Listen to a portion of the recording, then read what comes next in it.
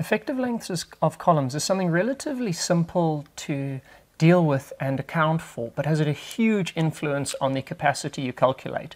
And so we're going to be looking at effective length of columns as part of our steel design course at Stellenbosch University. So here I've drawn a view through a column with load placed on top, some compressive load CU, and then we've got our strong axis XX and our weak axis YY.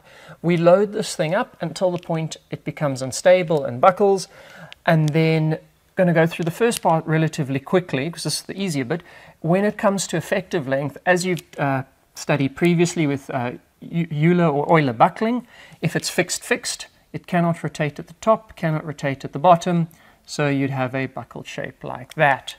If it is pinned at the bottom, pinned at the top, when it buckles it has a shape like that.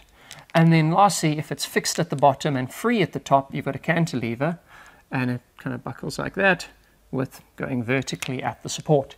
And when it comes to steel design, then we use the recommended design values. Now the theoretical effective length K for this would be about 0.5, but we'll use the 0.65 value for a to account for the fact that nothing is perfectly fixed in real life with bolt tolerances and all the rest of it. So we've got 0.65, then we've got our 1 factor, so that's a simply supported section effectively, and then a factor of 2 for our column, because if we just drew this all the way down, it would be the same thing as a column that would look exactly like this, but over twice the length, so effective length of 2. So that's all fine. Most people can pick those sorts of things up fairly quickly.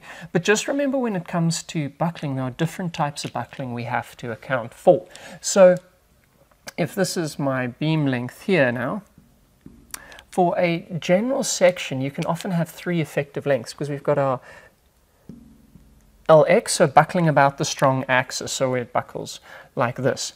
Then we can have our LY, buckling about the weak axis. And weak axis buckling typically governs.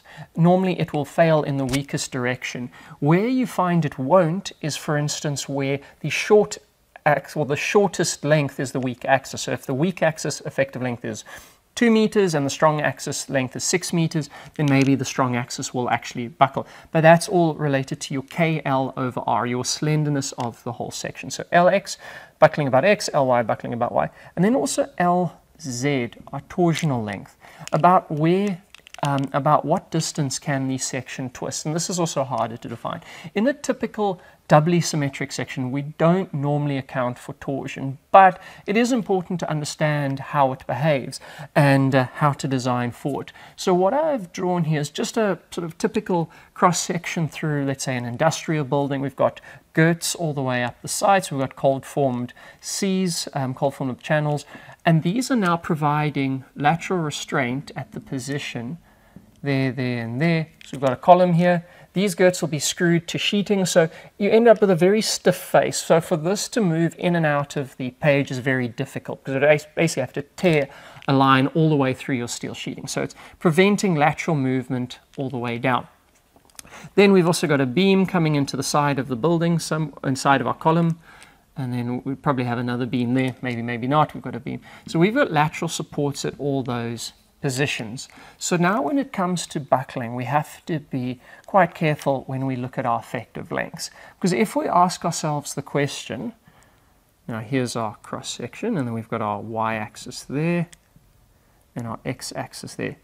Can it buckle about those axes? So for the y-axis, that would mean moving in and out of the page, and these lateral supports are preventing that. So we end up with a ly like that, but then about LX, there's nothing preventing buckling between there and there, because if this section tries to buckle, the girts will just move with it. They are fixed to the column, and so they just move with it. And so we end up with an LX like this. Now we also have to ask ourselves, what is the torsional length? About between where and where can it twist? Now it's definitely prevented from twisting there, and it's definitely prevented from twisting there. But here we don't know, because I'm going to draw this again. we have now some sort of support there. It's preventing this flange from moving. So the entire section about y-axis is being prevented from moving. But there's nothing preventing it from twisting, because we've got something like that. It can actually twist against that support. It will depend on the nature of this connection. If this is a heavier connection and a heavier section, the whole section will be prevented from twisting. But for a conservative approach, we can assume that it can twist about that position. So what we end up is we actually end up with a longer torsional length, an LZ, over multiple lengths. And so we could have a torsion failure. It's not going to be perfect. Once again, codes are approximation, so this isn't exactly right, and you may need to do more advanced analyses and get different codes.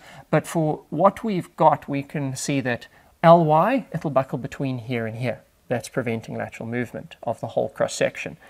LX, it'll buckle sideways between those positions. Torsion, LZ, so the axis right down the page, in and out of the page there, Z, more or less between there and there, it can twist. That this will just twist with it, and once again, it'll depend on the connection and various other details, but conservatively, we're taking the full height of the section. So that gives an overview of effective lengths of columns, and just remember, you can have multiple effective lengths, and it does make your design a lot more complicated, and you can have then different modes governing. Normally, we go straight to our weak axis, but the others could govern depending on the effective lengths. Thank you.